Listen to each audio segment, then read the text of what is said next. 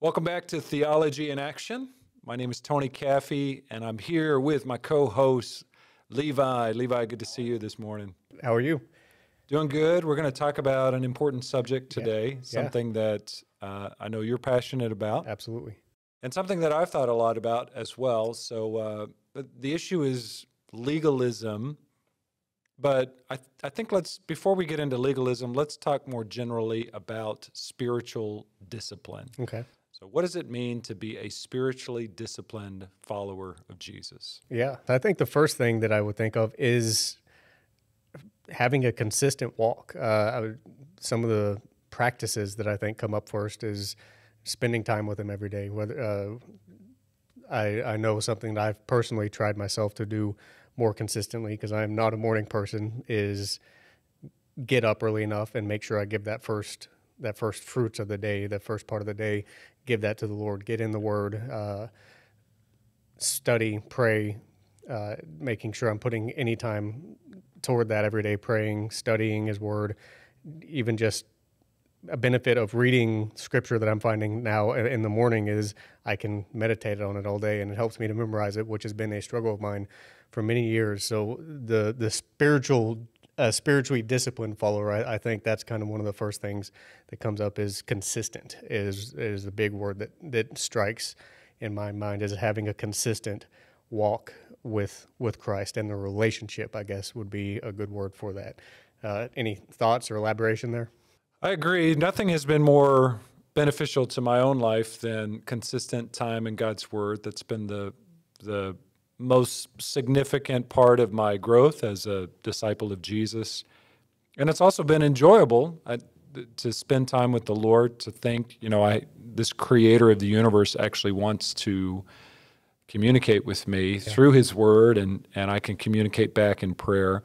So that's incredibly valuable to me. So let me play devil's advocate for you. Sure. You talked about daily, habits.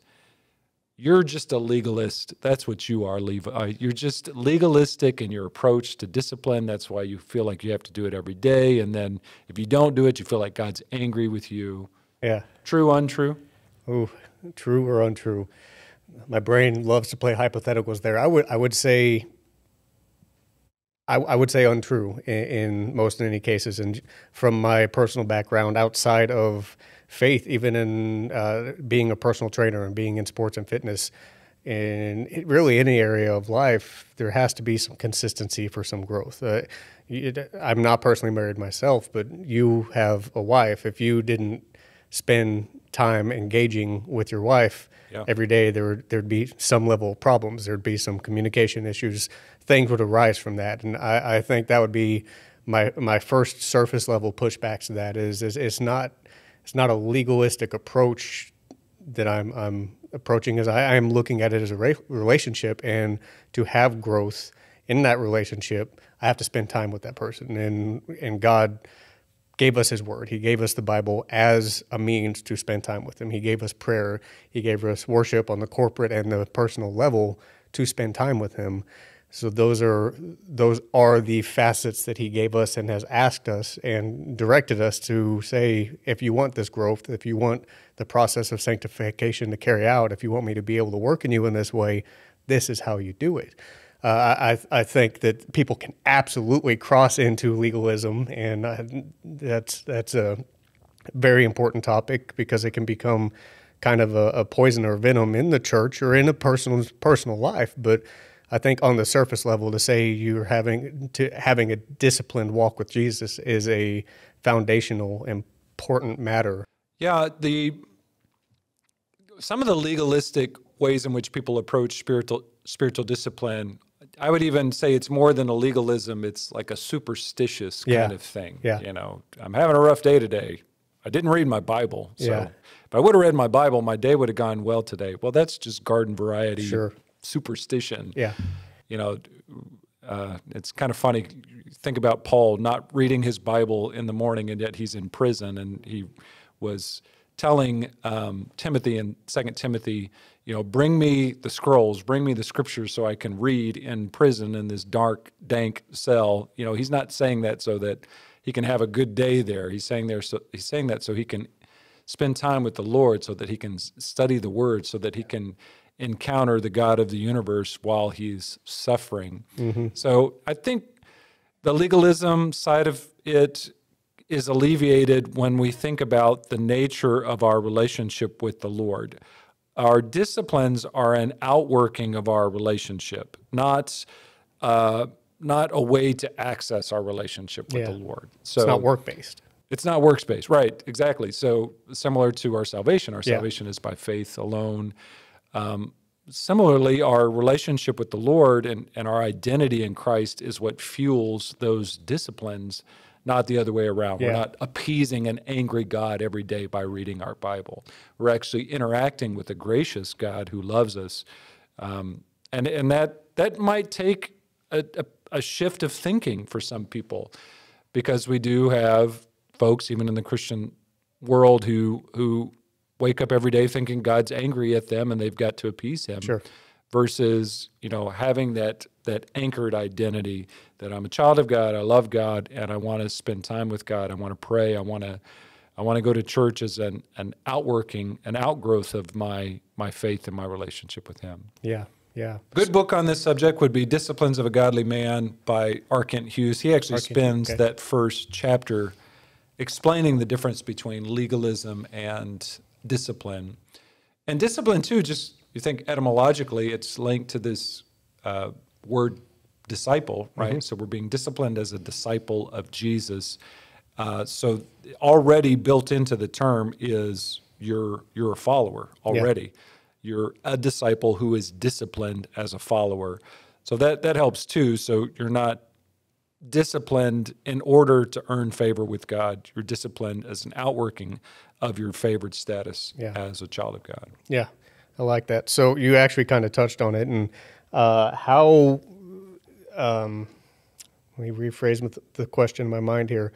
You brought up a resource. What would be some good resources? Do you have any other resources that a follower can use to help in this area? Yeah, so there's lots of disciplines. So we're speaking generically, I think, about disciplines, but obviously time in God's Word is something that's modeled for us. Even David talks about meditating on God's Word day and night. Psalm 119 is a great passage that, elaborates on the potency of God's Word. Prayer, obviously, we see that exemplified in the Old Testament. Jesus exemplified us. Jesus went off to a hillside and prayed all night long to the Lord. Jesus craved time alone with his Father and taught his disciples to pray likewise. So I think those are, the two kind of core disciplines for the Christian life and for 2,000 years of church history. Those are typically the disciplines that Christians focus on first, but you could add to that maybe as an outworking of Scripture, memorization of Scripture, the meditating, the chewing, the musing on God's Word instead of just reading it. Fasting is something that we see modeled in the Old Testament and the New Testament. Kind of a tricky discipline for some people and a hard one, actually, but one that can help focus our senses on the Lord, and as we kind of suffer physically, we start to cry out to the Lord spiritually. I've had benefit with fasting. So a good book on that subject is, I think it's Whitney is the author of a book called Spiritual Disciplines. Really simple. And he just walks through those disciplines as well as a few others. I think the discipline of generosity. I think the discipline of simplicity is in there as well to kind of streamline the consumeristic tendencies that we have. This one's a little more controversial, but Richard Foster has a book called The Spirit of Disciplines, I think it is. And, there's some in there about kind of meditation, and there's a danger in the meditation practice because you got to really clarify what you mean by that. What does meditating on Scripture mean? Or meditation more generally. In the Eastern mindset, it means emptying your mind. Right. So that would be Eastern religions. That would be kind of, the idea of being in the lotus position. Kundalini type stuff, things like the... I don't know that word, but... It's tied to yoga and a lot of the New Age meditation aspects. Okay, empty. Whereas the biblical understanding of meditation is really chewing on Scripture. Yeah. You know, you're filling your mind, you're emptying your mind of distractions in order to have more concentrated focus on God and His Word. Yeah. So, and there's a world of difference between that. So, other than that, I actually do think Richard Foster's book is helpful and would be a good read for most Christians. Disciplines of a Godly Man is another good source. But I mean, I think it would be helpful just to go through Scripture and think about the way in which discipline is a part of the daily lives of most of the Christians throughout time. There's a passage in Deuteronomy that talks about the kings of Israel needing to yearly read through the Scriptures and even recite them to the congregation. So this was built into the kingship of the Israelites. You know, Moses read Scripture to the Israelites. We have, you know, this exhortation from Paul to Timothy to read and to teach and preach the Scriptures. And I already mentioned 2 Timothy, Paul's begging Timothy to bring the Scriptures to him so that he can spend time in them. We have exhortations from Jesus in the New Testament as well as the epistles to be men and women of prayer, both individually and then corporately. Yeah. Jesus prayed alone. Jesus prayed with his disciples. So, I mean, that would be a fruitful study, just to go through the Bible and see the ways in which disciplines are demonstrated by, you know, Old Testament believers and New Testament believers. I think there's an interesting, it keeps rolling around in my head. You've touched on the Word and Scripture and meditating and memorizing Scripture. And my thought process here is the reason behind the meditating in allowing it to change you and applying it to your life, not necessarily the being able to recite a Scripture at a situation or at a person. And there's some discipline and legalistic maybe crossing that can happen there, and I don't know that I necessarily have a question, but that just keeps coming up in my mind because I know a lot of people do. They would call it a discipline. One of the pastors that I've was under, they didn't have a lot of the right beliefs, but I've never met anyone who knew Scripture better. He could stand on stage for 3 hours and recite Scripture at you. They may not connect to each other, and you may not understand why he's saying the Scriptures, but he knew the Bible.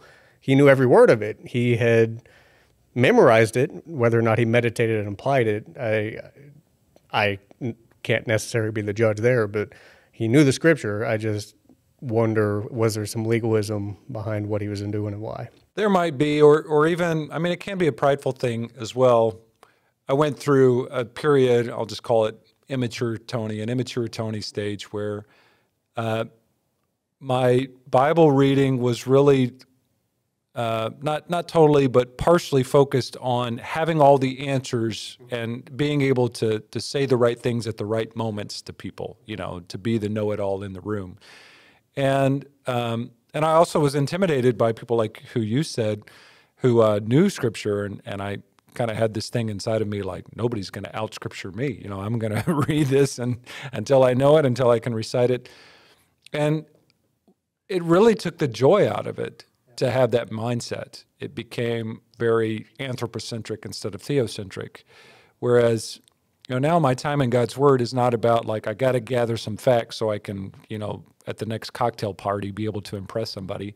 I really do want to just spend time with the Lord. I want to focus on Him, and it's not about, you know, what I can show off or what I can say in front of another person. And it's not, and I preach every week, so I have to get in front of the church and say, thus says the Lord. I try to keep my spiritual disciplines separate from the preparation for that. So otherwise I have this kind of weird mixture of my personal devotional time with also my work life. Yeah, so I know some pastors do that and advocate for that, but for me, it's healthier to separate that. Here's my time with God in terms of you know, studying His Word and spending time with Him. And then after I'm done with that, then I focus on work, which is preparing a message, which is still very much, you know, time with God, contemplative, studying His Word, etc. But it's separate from my own personal times of devotion. That's been healthy for me. Yeah. So I think it applies to every Christian wherever they're at. Say I'm wanting to grow in my walk with Christ, with Jesus, grow in spiritual disciplines, what would be some keys, some points? What are some next steps or beginning steps? Let's start at the beginning. Well, you need to get saved if you're not saved. So put your faith in Christ, Romans 10:9 and 10. If we confess with our mouth that He is Lord and believe in our heart that God raised Him from the dead, we shall be saved. So the discipline comes from being a disciple, from being a follower of Jesus Christ. Now, as your identity is settled in that, I would encourage, think of it like a stool, like a three-legged stool. Three things are going to be the foundation of your discipleship and your growth. One would be daily time in God's Word, reading, studying, meditating, memorizing in some cases, if you have time for that as well. So, and then on top of that, having a prayer life. So we're allowing God to speak to us through the power of His Word.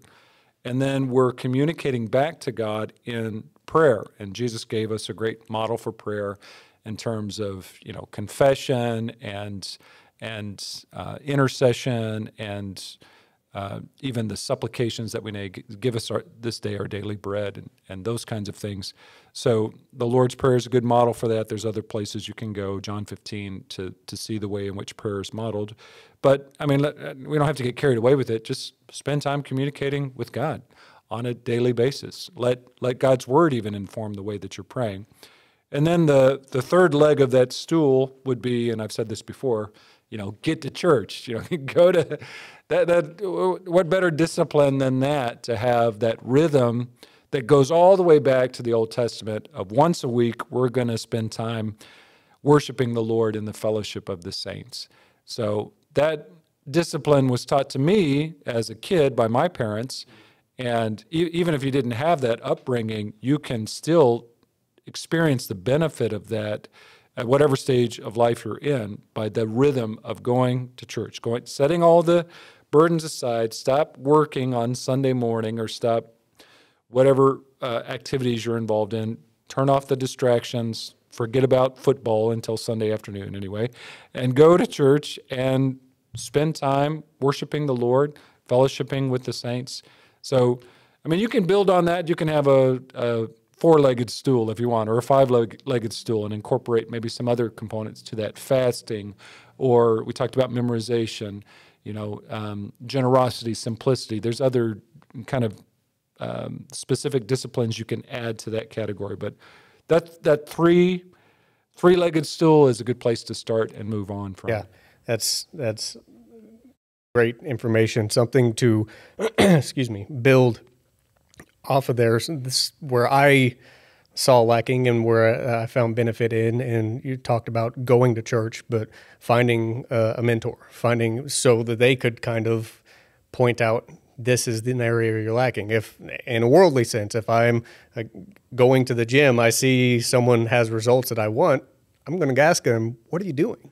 Yeah. How do I get that? It's that same concept kind of applies in the Christian walk. You come to church, you see examples. I mentor under one of our elders, and he has helped me extremely in my walk, and he can see my blind spots. He knows I'm vulnerable enough with him that he knows where I'm at and what I need to grow in, and he's helping me sharpen the disciplines I already have and add new ones that I hadn't even thought about. Good, Levi. Yeah, everybody should be discipling and then being discipled as well. So having that kind of Matthew 28 mindset in your life is good. And, I'm a senior pastor. I'm a 44-year-old disciple of Jesus Christ. I'm growing in my walk with the Lord and benefiting from my fellow elders and others within the church like everybody else in the church is. So, well, good talk. Thanks for that. Good discussion about discipline and legalism. If you want to see more Theology in Action, you can check out our YouTube page or go to vbvf.org. You can also access weekly sermons as well as live stream on Wednesday nights and Sunday mornings. That's vbvf.org.